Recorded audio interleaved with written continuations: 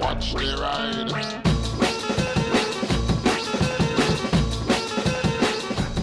Hey everybody, it is a chilly one this morning and I'm off to the hospital to get a metal fragment taken out my eye. Last night I went to go to sleep and I was like, hang on a minute, why does my eye feel scratchy? And I thought I had nothing of it, and then about an hour later I'm like, it's getting worse. I know this feeling. And yeah, I've got a small metal fragment embedded in the front of my eye. And before you say it, I was wearing goggles the same as this happened about a year or 2 years ago. I can't remember exactly how long ago it was. I had goggles on. The problem is, if one of the millions of little fragments that you're creating with a die grinder or something like that ends up in, say, your hair or on your clothes, and it gets blown into your eye or falls out your hair into your eye, and you just rub your eye, that's it, it's straight in. We're talking razor sharp little pieces of metal and an eyeball which is not particularly strong. So they get stuck. It's no biggie, I've just got to go and have it taken out. I've had it done before, it's absolutely fine. It's annoying it's happened again, but then twice in 2 years is not too bad really. I know from the last time this happened, there's a lot of you have had to have this done so many times that you've lost count. It's steamy and weird. Steamy, misty.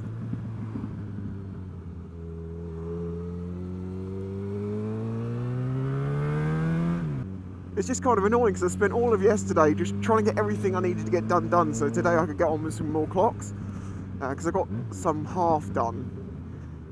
And now I'm wasting my morning going to have a little tiny speck of metal taken out my eyeball.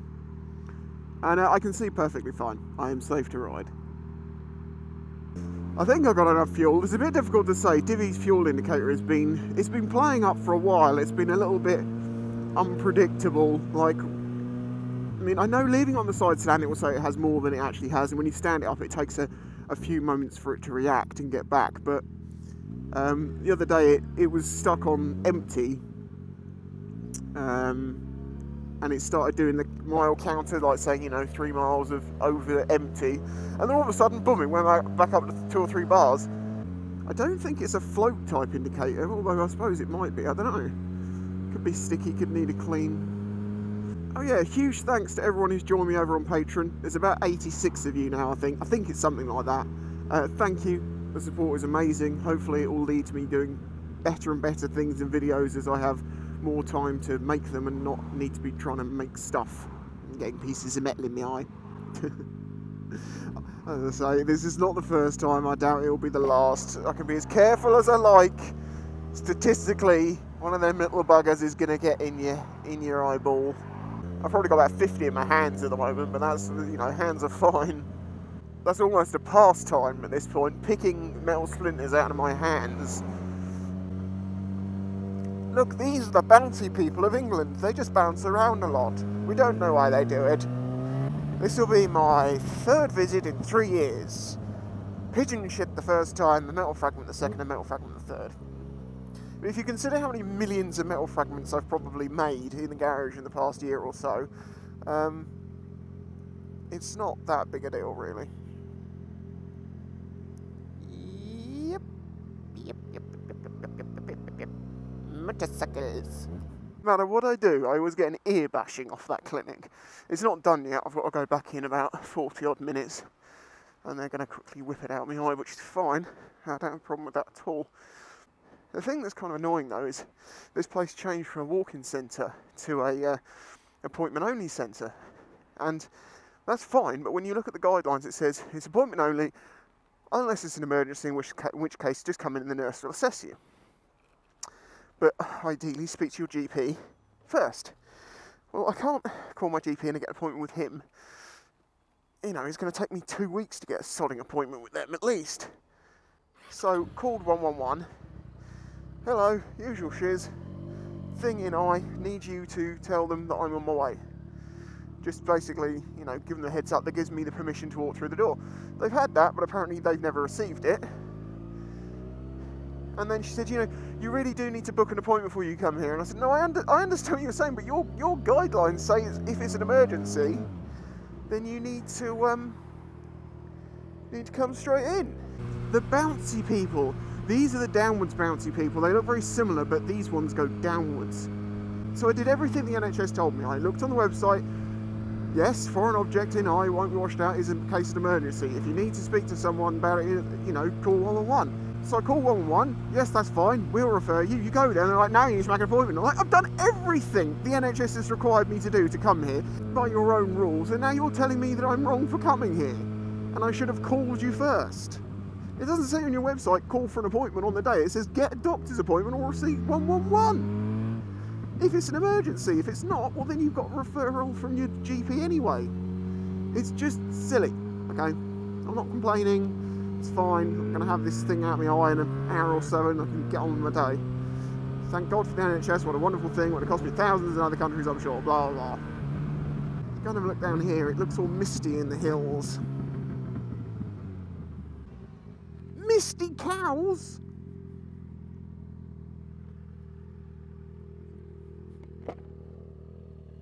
It's taking a giant piss. Cow friends, I am not wearing the skin of your relatives on my hands. Don't look at my feet or torso or belt.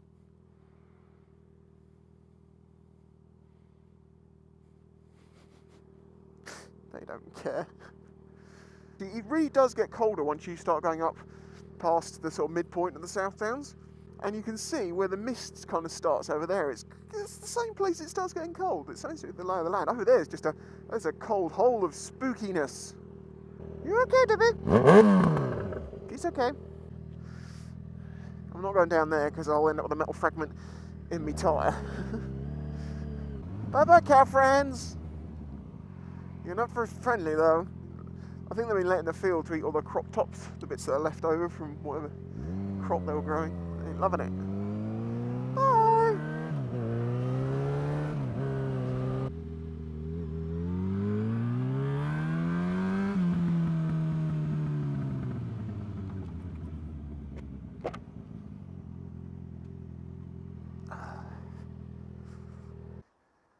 I've got time. Let's wander down to the edge and see if it's a better view when you don't have all the trees over you. I've got time to kill. As I say, I'm not criticising the NHS for this one, other than the fact that their system kind of tells you to do one thing and then the people tell you shouldn't have done that, you should have done something else. It's like, well, I'm doing what the website and the people on the phone told me to do. What more do you want me to do? And they should understand that that's what people are doing. It's like, look, I'm not here to make your day harder. I try to do everything to make sure that we didn't have this problem of appointment and an emergency and all this stuff. And I know you might think, well, it's not an emergency. It's not, in the sense that I'm not about to die.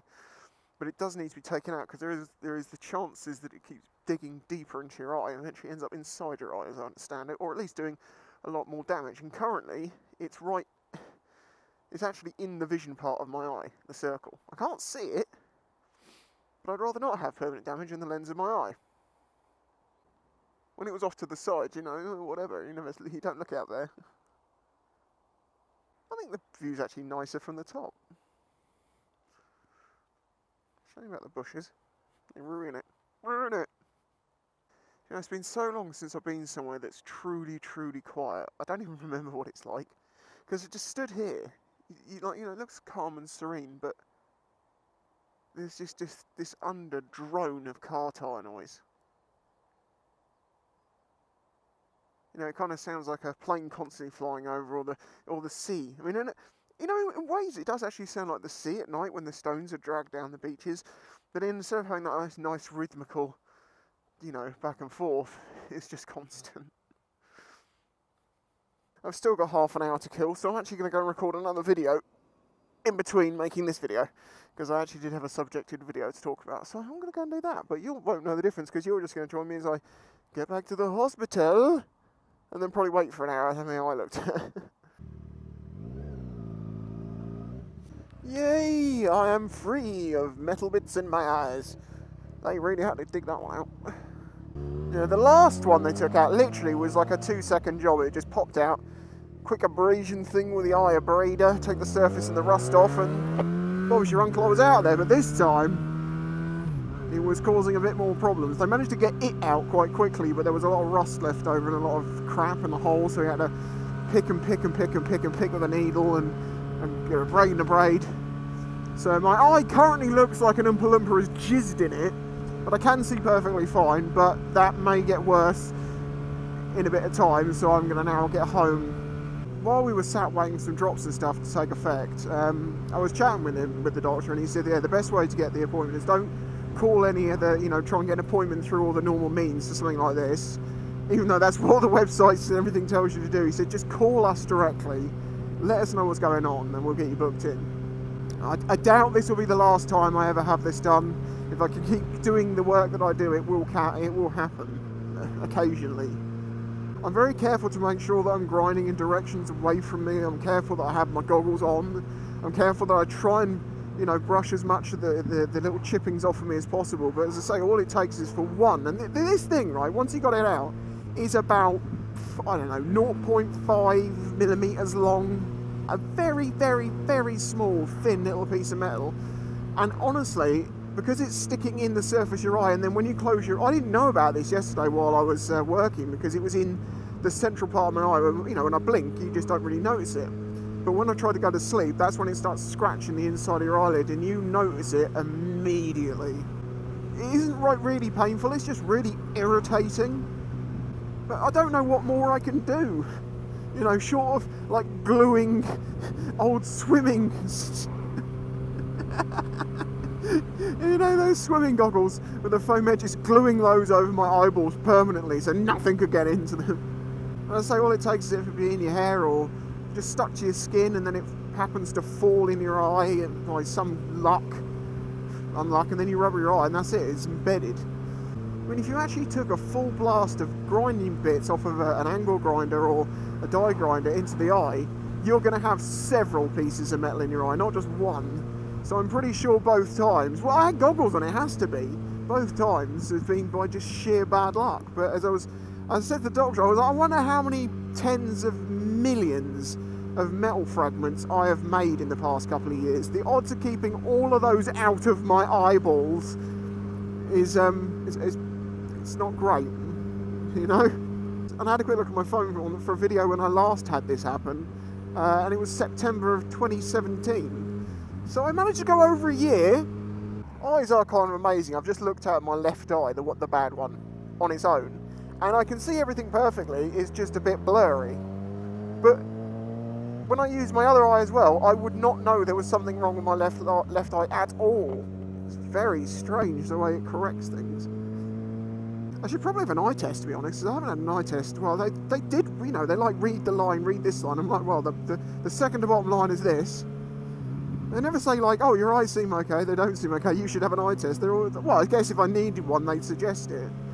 Having said that, it's a bit difficult to gauge someone's eye abilities while they've currently got bits of metal stuck in them. Anyway, well, as I say, I'm going to go home. I'll probably chill out for the day, just let this calm down. It's annoying, because he's done 10 times more damage to my eye than what that piece of metal was doing, but it had to go in and get rid of it. You have to abrade it. You have to get all the rust out. He did check my other eye over as well, though. It was nice. He said, I had a proper look around. He's like, yeah, you got nothing else going on in there. It's just that. Anyway, a bit of a random one, I know, but I'm not riding a huge amount at the moment because of, well, trying to do work in the garage. So rather than just doing another video going to Tesco's, I thought, well, we could do a video while we're out. Why not?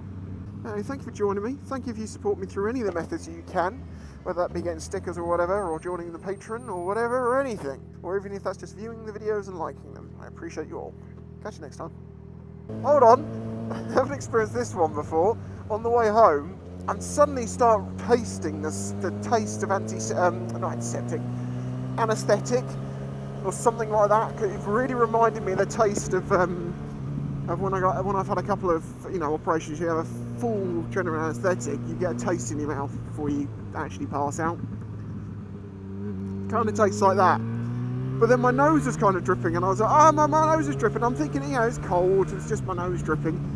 What is dripping out of my nose is bright green, like luminous dye green. It's actually, I don't know if it's one of I don't know if it is actual dye that he was using in my eye, or whether it's I've got bright orange all around my eye and green coming out of my nose.